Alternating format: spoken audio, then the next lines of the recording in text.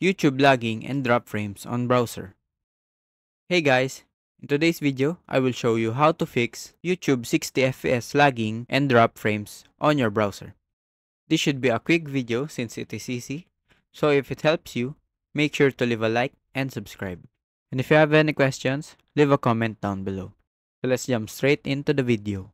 I have here open up YouTube video of Elden Ring gameplay, and you can see here that it is lagging so much. If you right click on the video and open up stats for nerds, you can see here that we are dropping around 200 frames, and that's not good. So what we can do is go to the settings of your browser. This version might change over time, but what you should look for is the system sections. For this time, it is right here. And as we can see here, use hardware acceleration if possible is turned off. Toggle it on, and it will say that you have to restart your browser for this to take effect.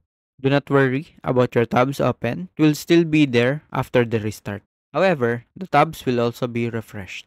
So make sure to save any important progress in other tabs before restarting.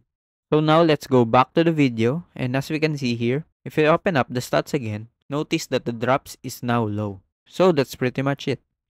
I hope this video helps you. Once again, leave a like, share, and subscribe to my channel. Thank you guys.